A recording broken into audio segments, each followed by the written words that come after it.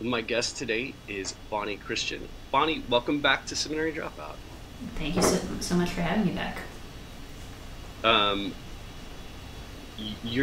let's start here. Why don't you tell everyone who you are, what you do?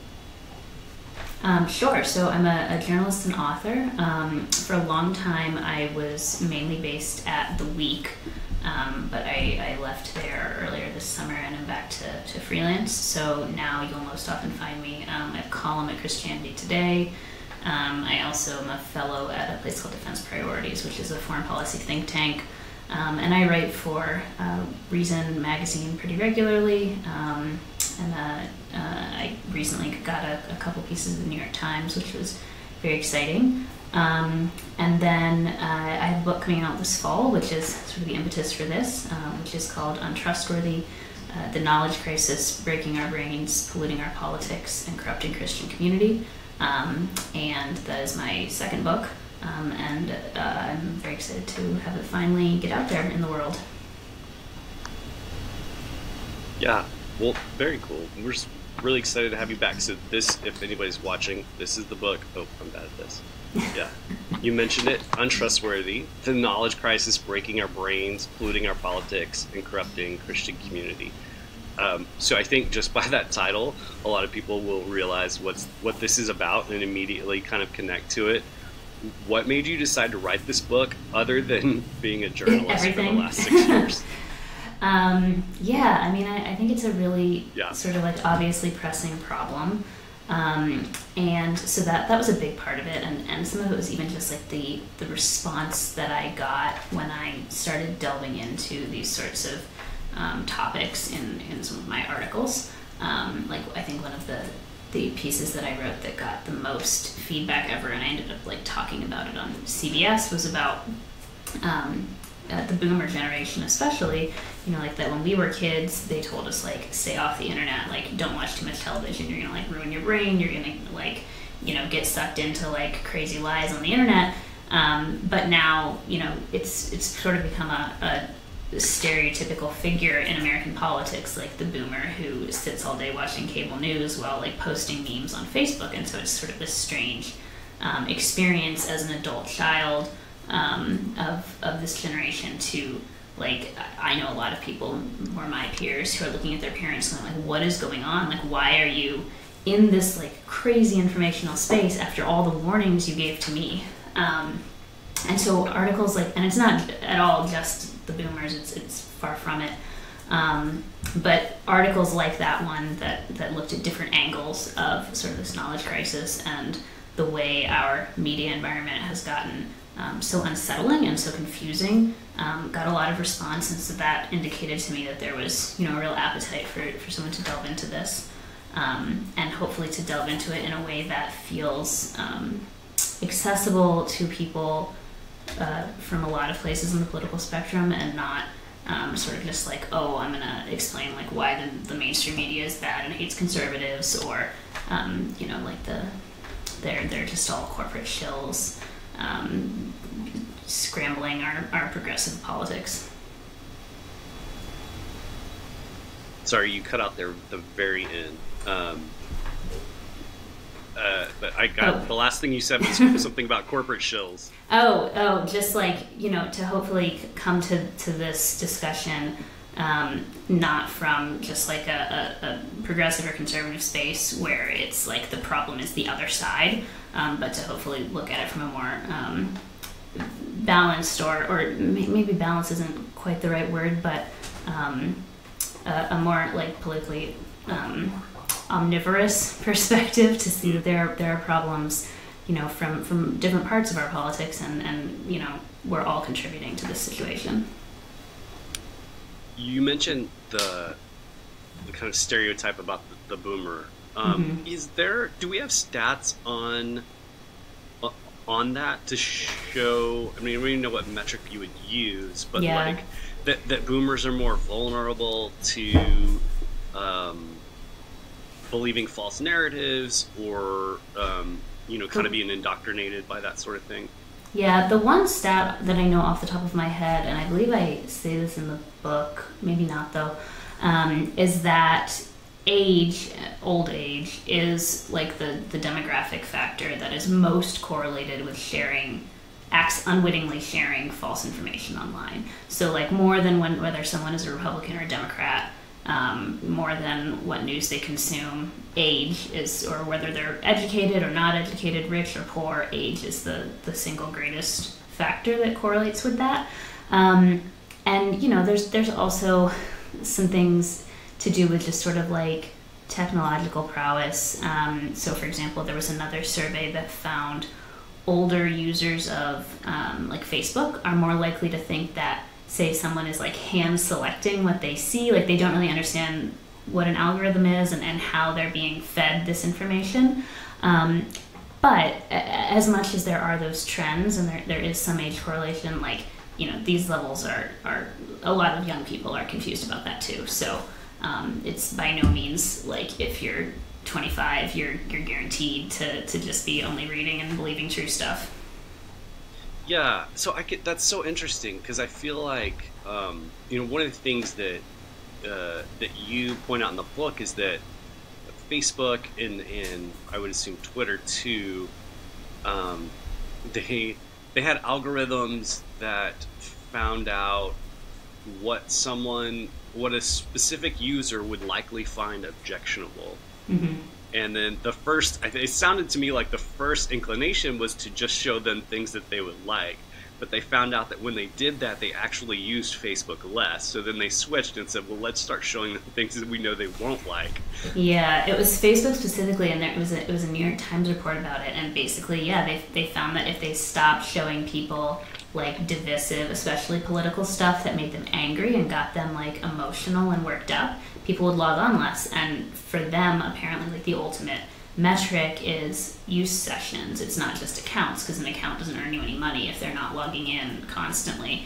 And so, they made a conscious choice of, we're going to keep showing people stuff that gets them riled because it makes them come to our website more.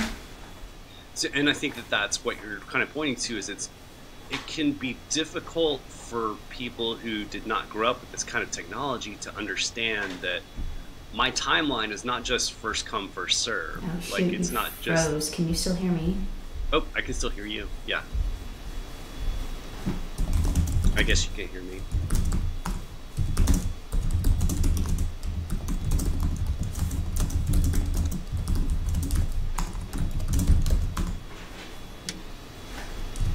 Oh.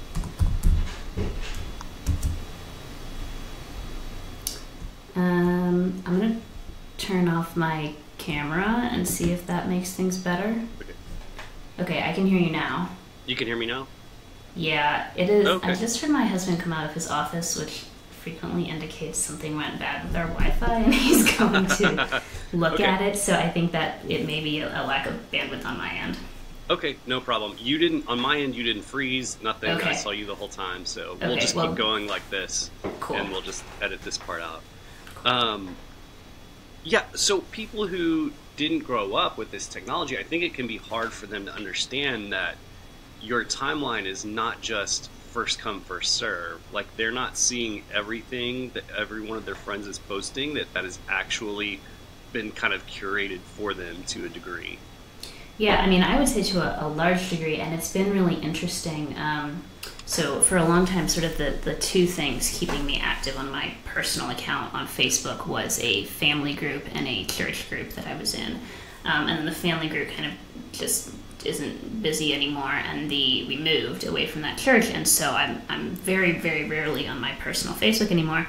And it's been really interesting to see, since I'm not on there interacting, when I do log in, usually like on the way to manage my professional page, like the things it throws up in my newsfeed, because it doesn't know what I want at this point, because I haven't interacted. So it's just like throwing things at the wall, like maybe you'll like this, maybe you'll like this, and they're just like things I would never engage with, because at this point it doesn't have the data to feed me precisely what would keep me there.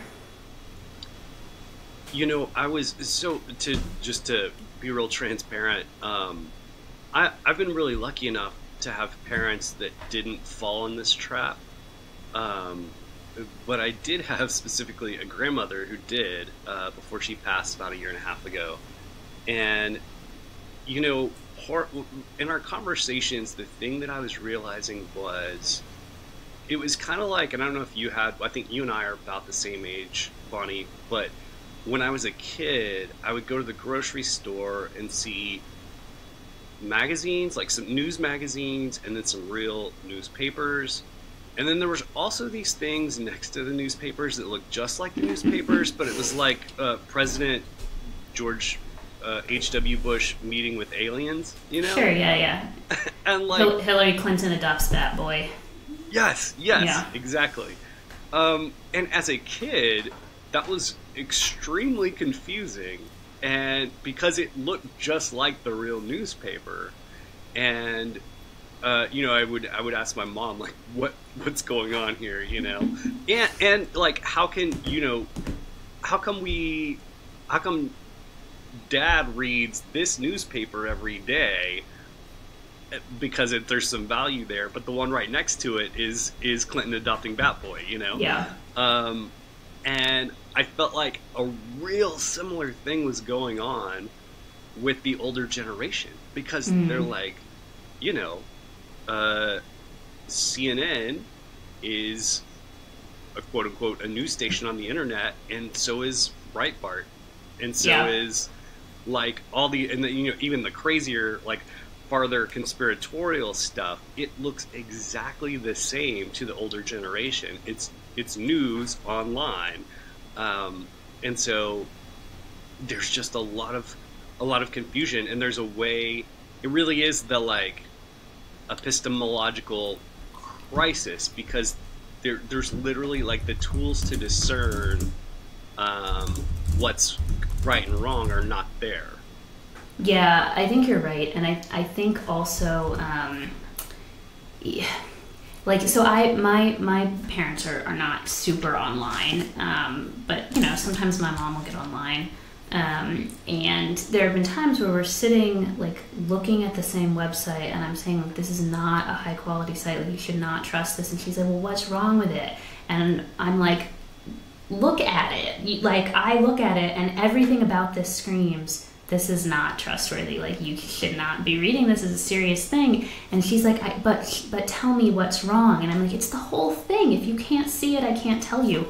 And it's just very difficult, I think, to, like, it's like learning another culture. And it's very, very, like, if someone from another country sat me down and was like, explain American culture to me, I would be like, I don't, it's the whole thing. Like, I don't know, I can't, like, just sit down and explain to you piecemeal a whole culture.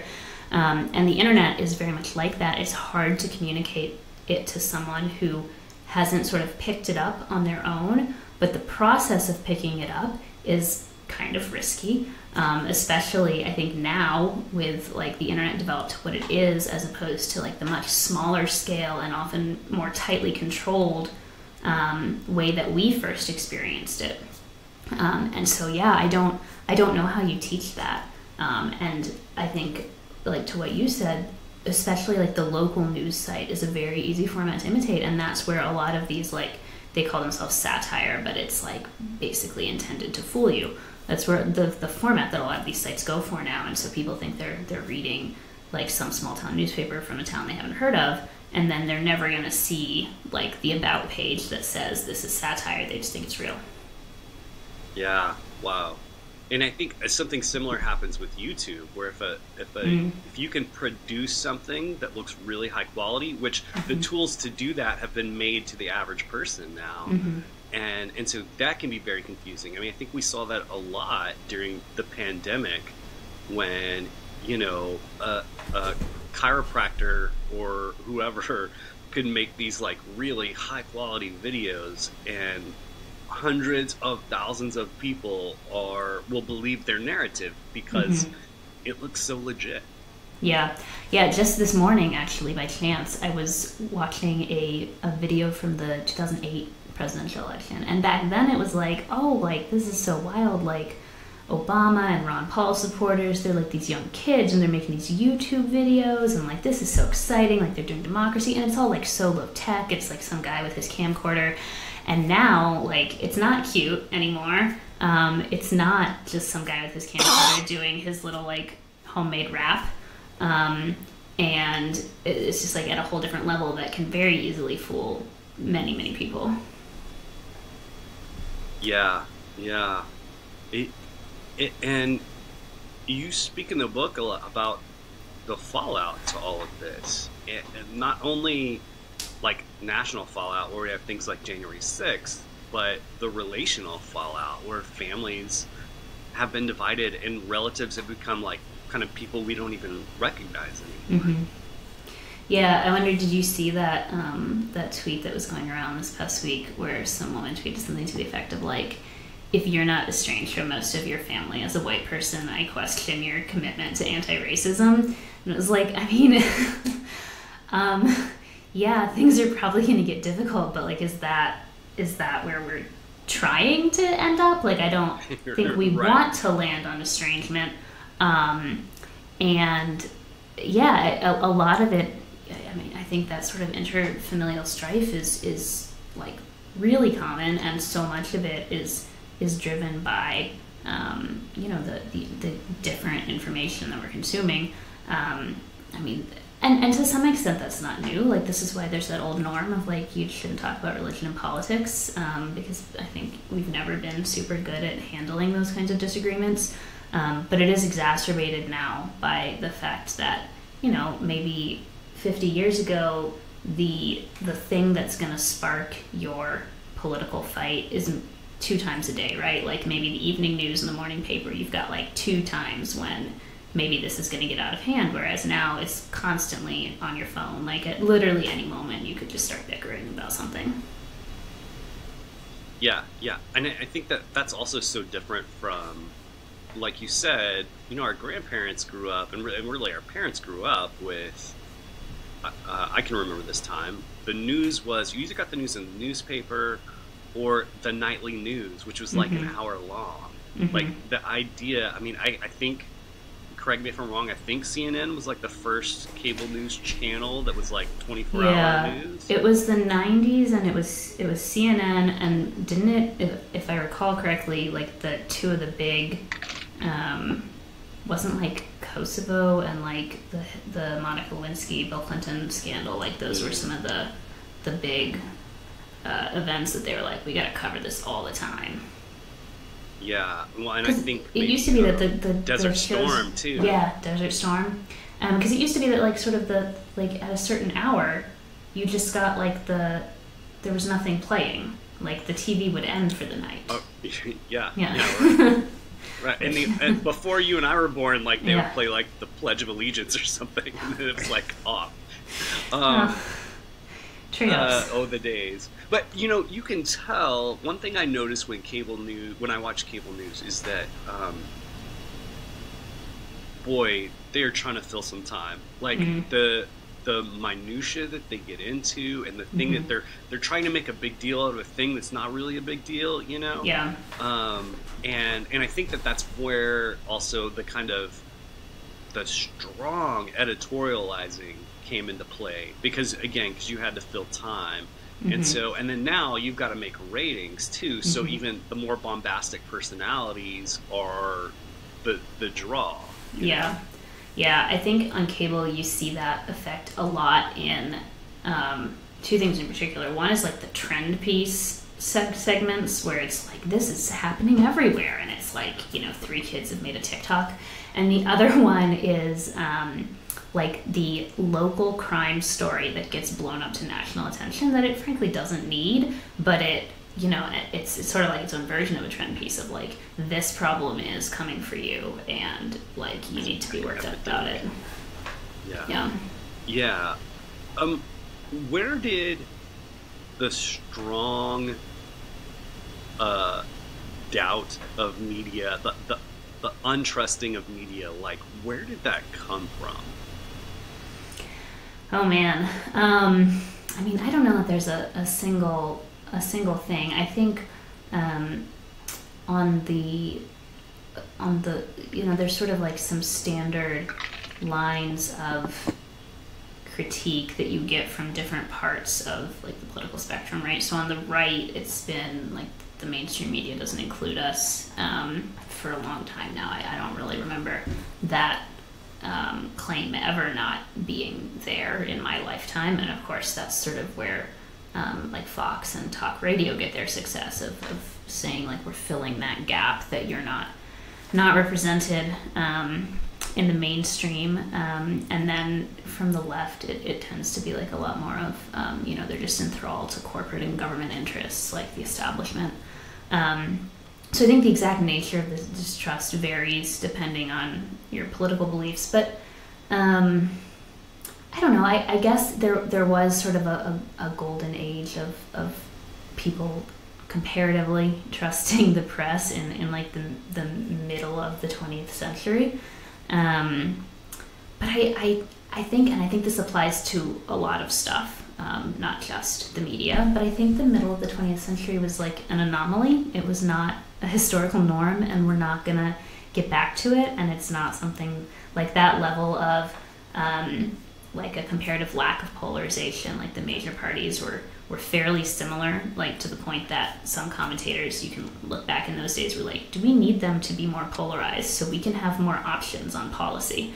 That's just not, it wasn't like that before. It hasn't been like that since. And so when you have more diversity going on in your politics, which is a nicer spin than polarization, but when you have more polarization and you have now, of course, like the fragmentation of media, so we can each get our own tailored to us package of information, yes, but also we can see the contrast between what we're consuming and what other people are consuming. I think being able to see those differences by itself is a big source of skepticism and distrust of like, you know, why are we not all receiving like the same truth? I think that it just creates unease. You know, I think back to the Obama administration when, you know, birtherism was a big thing. And part of the people who were really into that, you know, one of the things that I would say was, you know, I'm not like, the reason I don't believe that President Obama was not born on foreign soil is not because I love President Obama so much. And it's also not because, it's not because I have a naive trust in the media. It's rather that I know more how media works, which is, if you're a journalist, even if you really do love President Obama, if you're the person who blows that story open, that makes your career. You do it, yeah. That makes your career. You are the new Bernstein. Like, you were the one. So you're gonna do that. You're gonna put that under the table and bury it just because you like President Obama so much. And even if and it's not just one person, it's a whole, hundreds. Yeah, you're not going to be the only one who's ever going to find that. Yeah, that's right.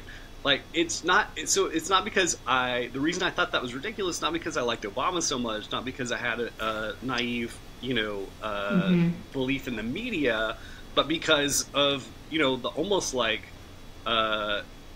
capitalistic nature of journalism is like, you're going to look out for your own career, and if you find the proof, you're going to break that story.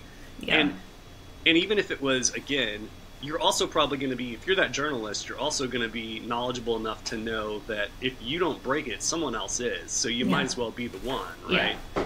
Yeah. And I mean, this is like my number one skepticism about a lot of conspiracy theories. How many people are you alleging are keeping this quiet, despite typically very strong personal benefit, like interest in benefits that they could gain from not keeping it quiet? Like, this is very frequently the case. Like, and it's why I find a lot of them so implausible. And you know, even a lot of like the more recent conspiracy theories around like the election so implausible. We're talking about thousands and thousands of people, ordinary people, incompetent people, who could stand to gain so much attention, potentially money, tons of good things for them if they, you know, revealed what happened, and no one's doing that. Like, people are not that smart. People are not that self-disciplined. People are That's not right. that self-sacrificing when it comes to members of the media. Like, people just don't work that way. You know, so you devote a good section of the book talking about conspiracy theories in general, and also specifically the election, the 2020 election. You know, I heard once that the reason that conspiracy theories get started is because there's an event that has like outsized consequences. I think I may have heard this on John Oliver actually, but like, for instance, like 9/11. It's like people just find it hard to believe that, like, you know, 20 men fooled us all, basically, right? Like, they were able to orchestrate this thing that was like so huge and caused wars and stuff, you know.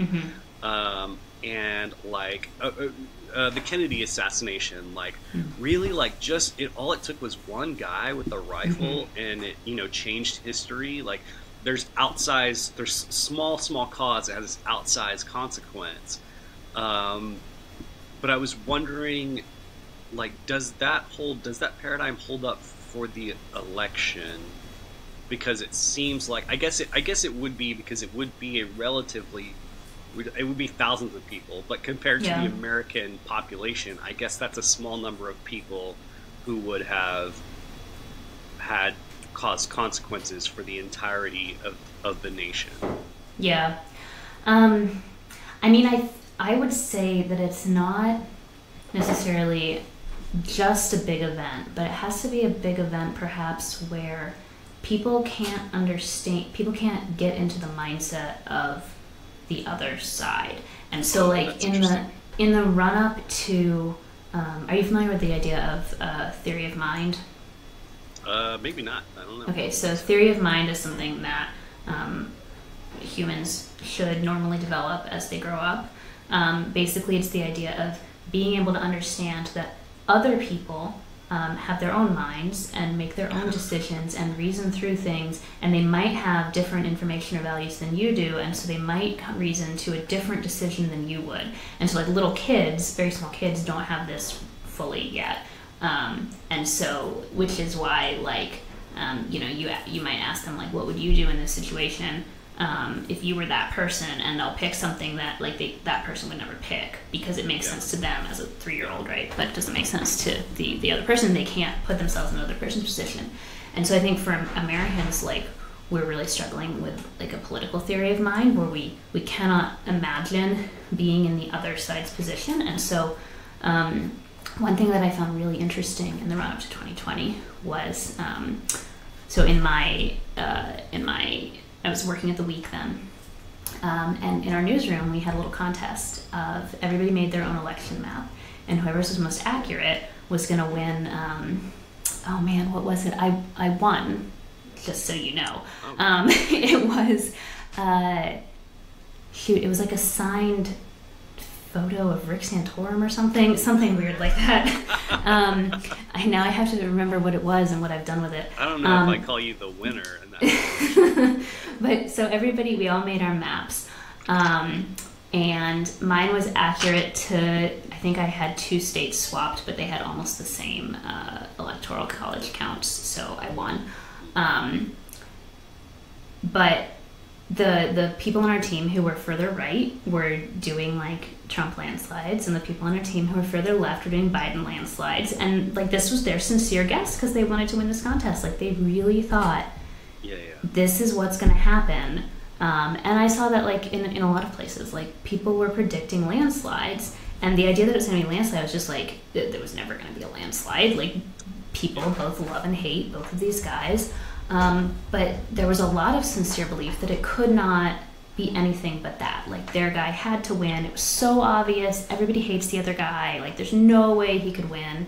And I think when you go into it with that mindset and then your guy doesn't win, well, there has to be some explanation for it. And they don't, because the explanation of, like, he's not popular enough to win is, like, so repulsive and so unfathomable, then there has to be some other explanation. I mean, I wouldn't have been surprised if Trump won. I think he totally could have won. It was close. I just don't think he did.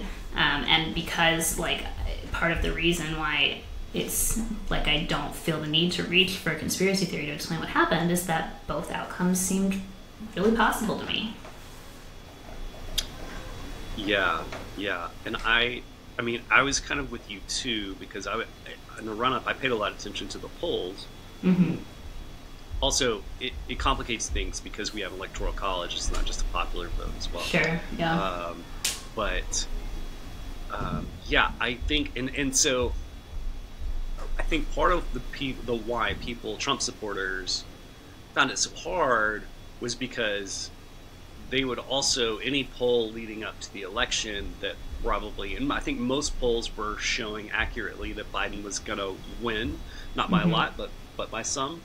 I saw Trump supporters rejecting those too, but not because it would have been logical to say, well, the run up to the 2016 election also showed Hillary winning, so that would have been kind of a logical reason to distrust those, but mostly they were. I feel like people were distrusting them because of some sort of fraud, some sort of like shady thing going on, that like the liberal media is wanting to push this narrative kind of thing. Yeah. And also there was a lot of like, what's the word, Bonnie, for like the bias we have because of the people around us, like the anecdotal information that we're gathering. And well, if you live in a Trump stronghold, or if you're attending like Trump boat parades, like it is gonna feel like everybody's voting for Trump, but there's a whole other nation out there, and we're also very segregated by the divide between the urban areas and the rural areas. Like that divide is huge. So there's this bias of the people, I know no one who likes so-and-so, therefore the whole nation must feel that way about it. Yeah.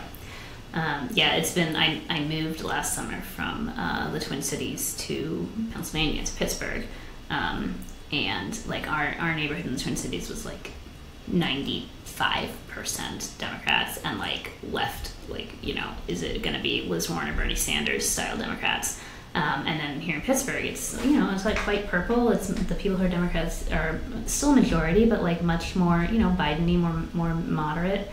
And it's been super interesting. Like to most places are not like this in America now. It's been very interesting to observe a more mixed political environment than I had gotten used to. So. How do we get out of this, Bonnie? Like how, and I both mean on the macro level as a nation, but just in our individual experiences, in the conversations we have with our family members. How do we find a way out? Well, I mean, I think that maybe the disappointing thing about my book and what I'm going to say right now, for many people, will be that I don't think there's any like large scale solution. I think to some degree, hopefully, and I don't have any sense of how long this will take, I think to some degree maybe some things will settle down in regards to how we handle the internet, just as we become more used to this still honestly very new and very world-changing like communications technology. I mean, things got wild after the printing press came in, right? But that was like a couple hundred years. Like the Reformation happened. It was several hundred years of adjustment to get used to books. So I think, we're a little bit naive if we think we're going to get used to the internet in 2 decades. So I think and hope that sort of on the mass scale, some things will calm down on their own over some unknown period of time. But for now, unfortunately, I really don't think that we can like legislate or content moderate ourselves out of this. There's a lot of appetite for that, perhaps, but these proposals tend to be very ill thought out and underdeveloped, and even if we implemented them, I don't think they really get at the core issue, or could sort of like stop us from just finding new places on the internet to confuse ourselves.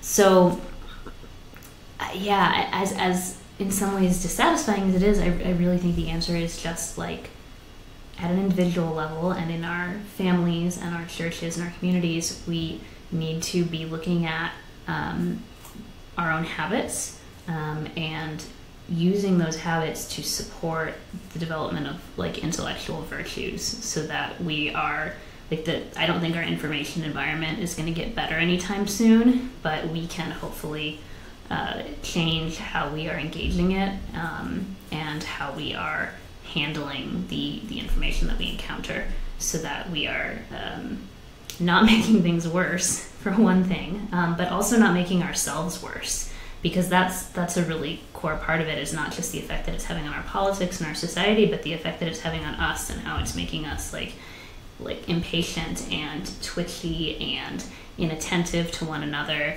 angry with one another, sort of like spoiling for a fight, eager to be estranged from our families as like proof of how good our politics are. I think this is sort of central to it, to understand that intellectual virtues are virtues, and the way that we are behaving right now frequently is unvirtuous. It's bad, it's evil, it's harmful to ourselves and to the people we love. Well, let me put it on me. How can I be a better discerner of truth and be a part of not get caught up in disseminating false information or playing into narratives that aren't helpful? Yeah. Well, so you and I are sort of in an unusual position, which is that me because of my job, and you because of your podcast, your writing, also sort of engaging in like ideas publicly. We are in an unusual position of having a little bit more of a reason to be like out there in this information, like reading and absorbing things. But for the vast majority of people, and probably to a degree for us, less is a really good place to start, like just logging off. I know that's such like a go-to explanation, but like use of our time and attention is, I think, really core here. Like, what are we devoting ourselves to? I have a list of questions in one of the final chapters of the book, and it's things like, can you wash the dishes without listening to a podcast anymore? Can you fold laundry without watching television? Like, are you able to sit down and read a book without picking up your phone every 10 minutes or at the end of every section header? Like, noticing, is your brain broken? Have your habits gotten out of hand? Like, are you going out to dinner with your spouse and reading your phone instead of talking to them? Noticing these behaviors and habits in ourselves, I think, is a really good place to start.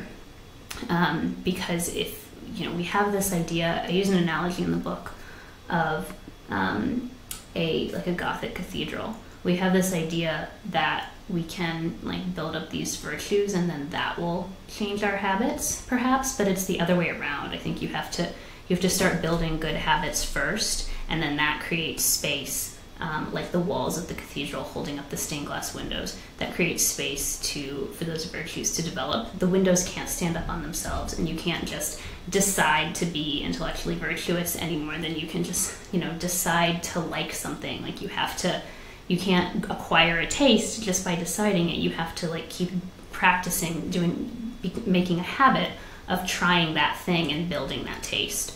And so I think inventorying the way that we are living, and how different it is from like a calmer normal that I think we're old enough to remember.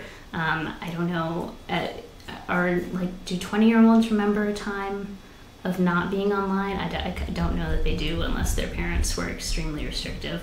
But for most older adults, certainly, like, we can remember a time when we were not just constantly plunged into the deep end of informational chaos every day. And remembering that, I think, can be helpful as a starting point to see, like, what is dysfunctional in the way that I'm living right now, and then having addressed that. On my end. Oh, okay. Let's get rid of the. I was getting most of that, but I think that might be better. I think I got most of that. Tell me where it stopped, and I can. Oh, I'm getting I can't even remember. Probably just like the last 10 seconds of what you said. Oh, okay. If you remember what that was. I don't. Okay, that's okay. We can just move on. You can just cut it at a part that sounds reasonable. Okay, it'll be fine. It'll be great. Okay.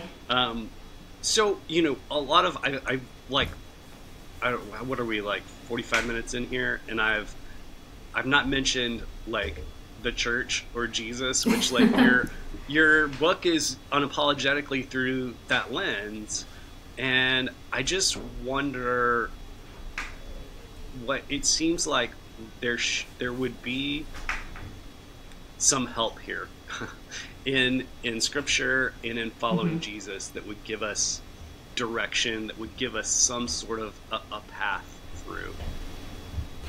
Yeah, there is, and I've mentioned this, I think, in a number of venues now, but as I was researching this book, something that I came across again and again, like unprompted, from pastors, in interviews with me and interviews with other people, in posts on social media, just all over, was an almost, like, eerily near verbatim quote where basically they said, like, I get an hour with people every week, but Fox News or Facebook or Twitter or Instagram or whatever gets them for 15, 20 hours, and there's just no way that I can compete with that. And that, I think, like, struck me so much because of, like, how are we apportioning our time, and what do we expect to happen if that's how we're dividing our attention. And so I think a big part of this is not becoming the people that our pastors can say that about. Like, really, I think it's being part of a good church community is not alone enough to sort of keep your brain from being unbroken.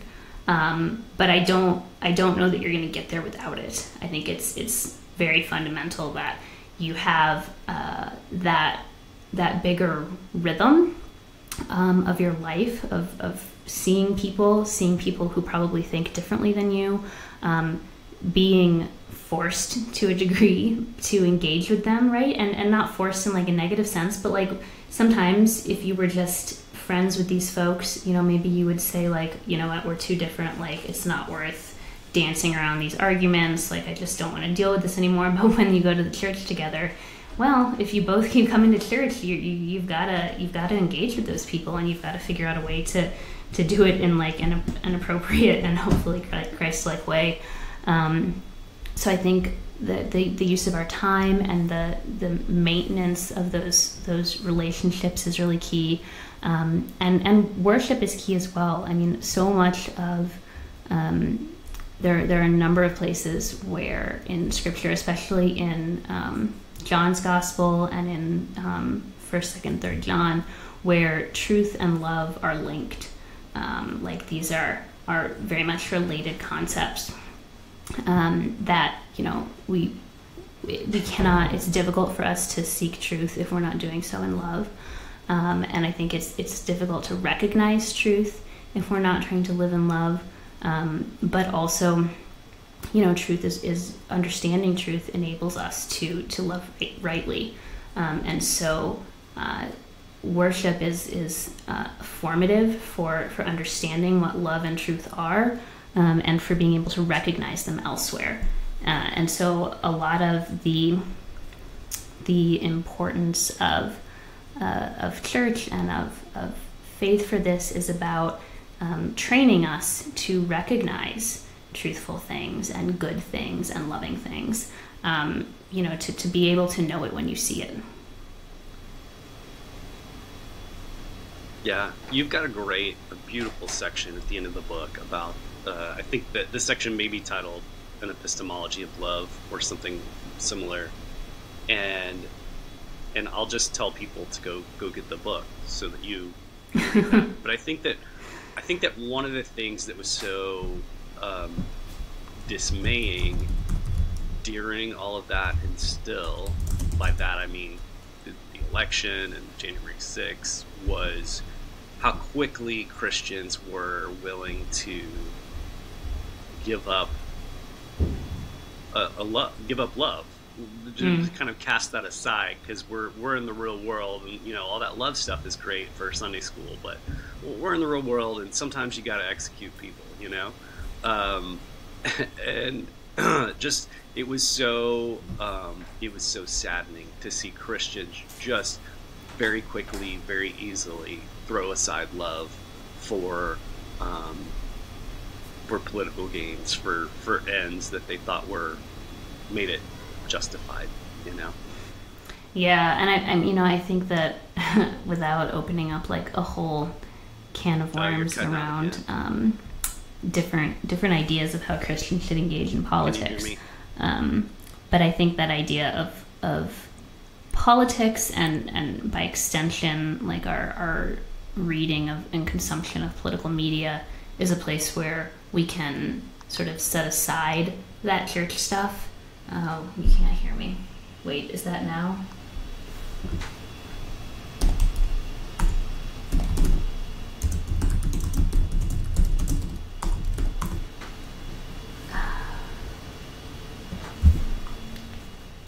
Video.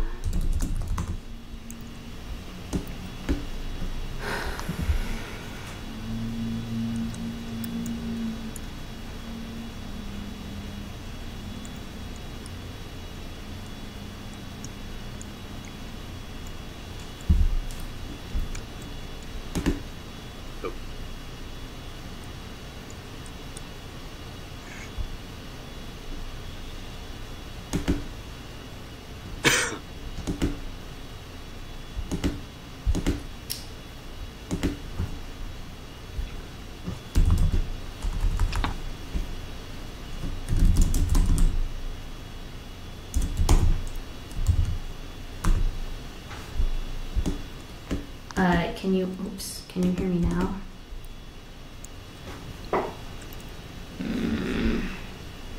Great.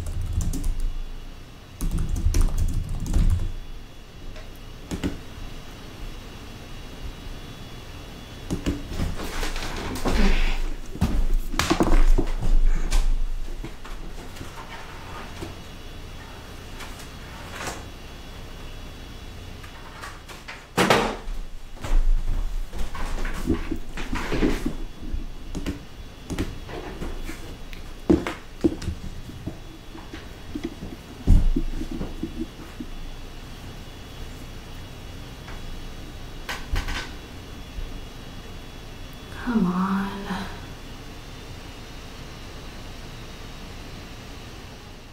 Don't do this.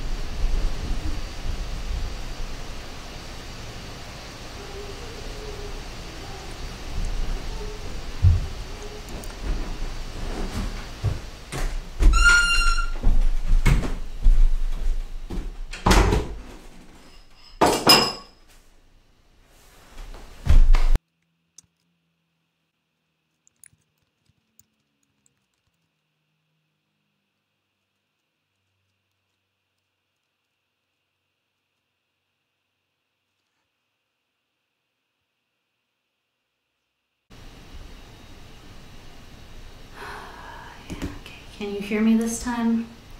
Hey. Oh, Hey, I I'm can so hear you sorry. for 1 second, and then you went away again. Oh, come on. You're cutting out. I get like every other second of your audio. I,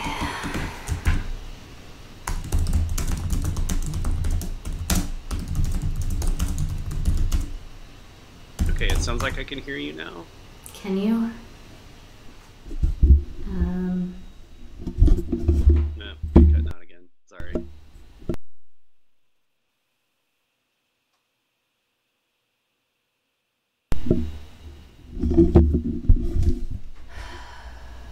okay.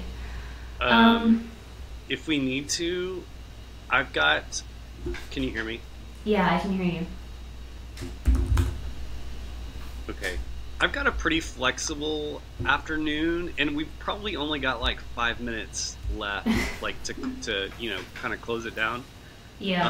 Um, if you want, I mean, we can try to muscle through, or we can like try again in an hour or so, or something like that. It's up to you.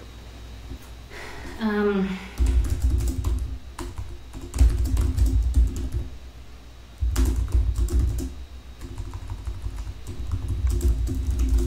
Yeah, you're cutting out again. I'm guessing muscling through is probably not going to be an option. great. Okay, no problem.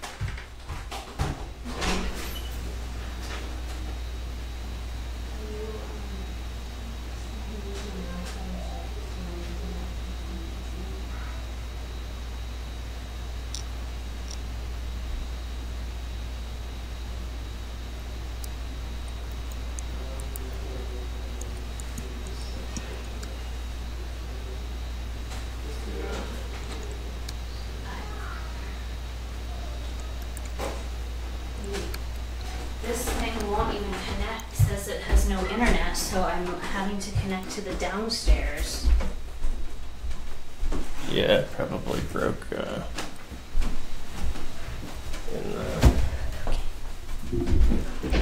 in the power outage.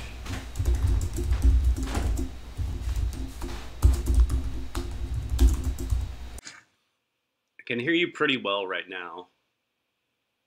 Yeah, take your time. I'm in no hurry. Don't be stressed.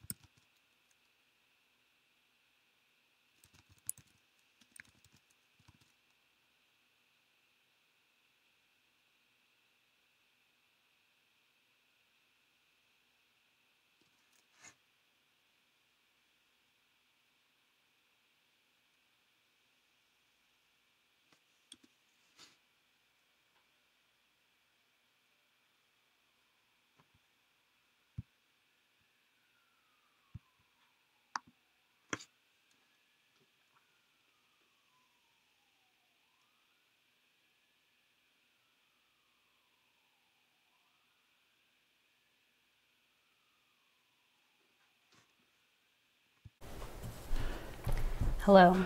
Hey. I can see and hear you right now. Press the button. It's muted. Yeah, but it's also not using my headphones, it's using your headphones. Okay. Hold on. Okay, what about now? I think I can hear you. I can hear you. Great. Yeah. All right. Then my husband's going to vacate his office for a minute and we can finish things up here. Yeah. Okay. So where were we? I have no idea what the last thing I said was. I think the last thing you said was people were like abandoning the idea of that's right. Like love. And I was going to say, so without like opening a much bigger can of worms of like how Christians should be engaging in politics and like appropriate relations of Christian and the state, I do think that we have this, we frequently, and not even necessarily consciously, but by default think that when it comes to politics or by extension like engaging in political media, talking about it with one another, that is, you can sort of set all that church stuff aside and like this is a different realm and like, even if you personally wouldn't do, political violence or talk about or treat people or like play hardball the way that your candidate does, like, he can go out there and fight for you and that's good and fine to support him doing that. And once you have sort of that subconscious assumption, all sorts of things follow from that. And, reading something that maybe isn't true, but you want it to be true, something that makes your opponents out to be perhaps worse than they are and not really, taking the time to dig into that and think, like, maybe they're not actually this bad and maybe I could be more loving to them. You've already set all that aside, and so it becomes much easier to just go along with sort of everything that feeds those angry emotions and gives you the excitement and the thrill that you're looking for. That's good. Well, I am really excited about the book because I think this is one of those books that, like, I think everyone should read, but it would be a really great one to give to your friends and family. And your tone was so needed in the book because, it deals with facts. You're writing with your whole self, which is like a journalist, but also a believer. And so like there's a pastoral heart there. And so I think that it would help a lot of people kind of realize the kind of, the matrix we're living in, that we don't have to. We can choose to break out. So, go ahead. Oh no, I was just going to say. I mean, I hope so, and I'm glad that that's sort of the impression you've gotten as one of the first people who have read it.